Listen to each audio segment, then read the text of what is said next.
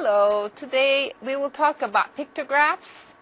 That's usually the last chapter in a pre-algebra book, and you may or may not get to this, but it is a life skill, so I will go over it. Make sure that you learn how to do these. They're kind of fun.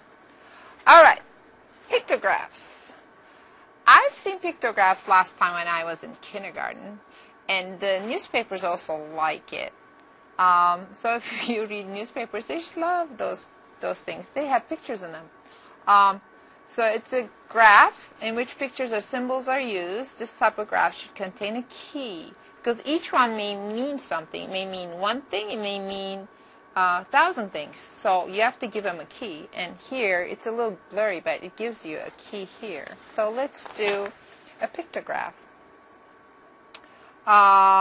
Advantages and disadvantages. Okay, let me see. Comparisons can easily be made. Hard to tell what fractional part of a symbol is used. So let's come up with some example. Let's say I want to say something like 3 little boys and they all have cats. I mean, a kind of silly example. I have Joe, and I have Patrick, and I have Kevin. All right. Now, you may have it like that. You don't even have to have that thing. And Joe has 2 cats. And you can put a cat here. And another cat. Here's a cat boy. Patrick has 3 cats. Make sure you line them up, and you just have fun with this kind of problem. And Kevin has 1 cat. There are 62. Did you notice? And these are cats. My mom taught me how to do this.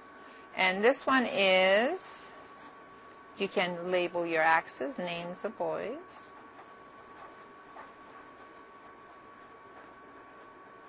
And this one is cats.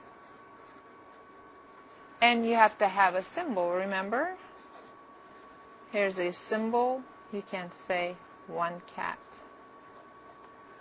Now, if you meant that this one meant 2 cats, then you could have said, so you can also do it this way. You can put a tick mark. I didn't see that much, but you can do it that way.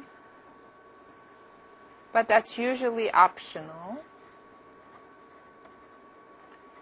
You have fun with it. As long as it is clear, you'll be fine. Okay, so that's a pictograph. Now, it may happen that, let's say we're not talking about a cat, but we're talking about like money, and here's a coin, and this one is, let's say, a dime. And you want to say half of a dime, you can show it like that. So I even saw that. So if you want to do some fractional things, you do that. But the problem is, if you have like 2/3 or something, it is harder to divide a picture into 2/3 than giving you a number. So a pictograph may not be the best choice for those kind of things. Now let's talk about bar charts. These are a little better. You can have bar charts. These are, if you use any kind of spreadsheet program, you know that you use the bar chart. A bar chart goes like, there's an axis, another one. It can be horizontal like this, or it can be vertical like that.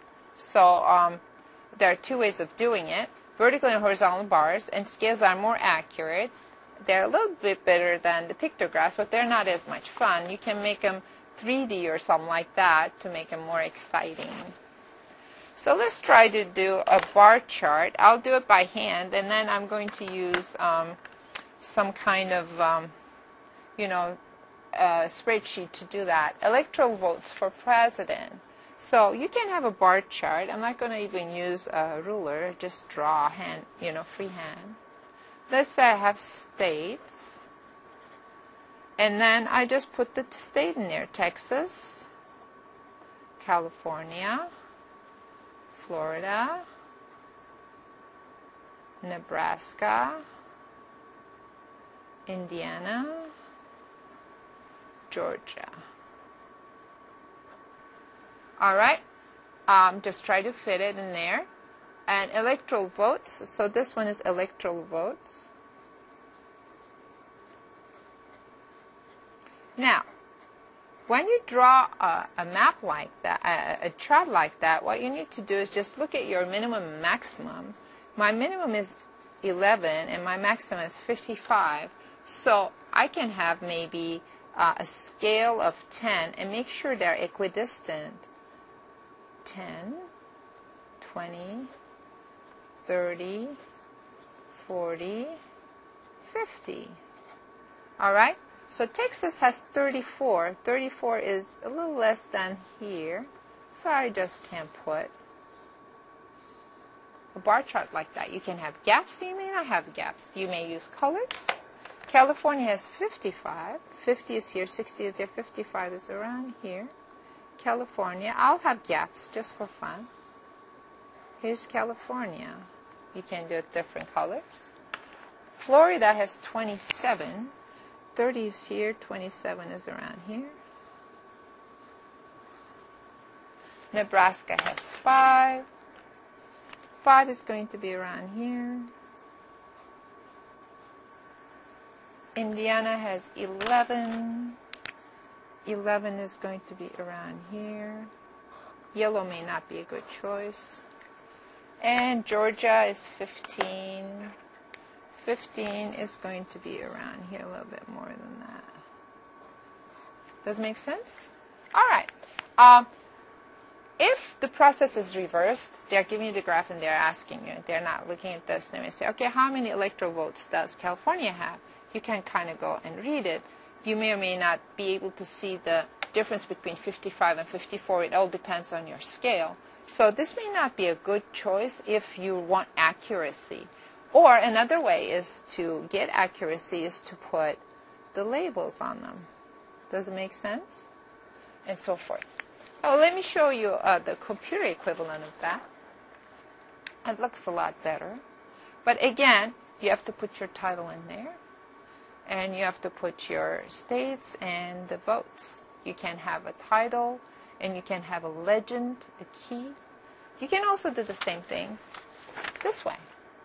All right? If you're doing that way, votes are that way, and states are that way. So you can do it either way. So make sure that you can use a computer program. This is not the scope of this presentation, but Excel may be a good way to represent these things. All right, this is the end of this section.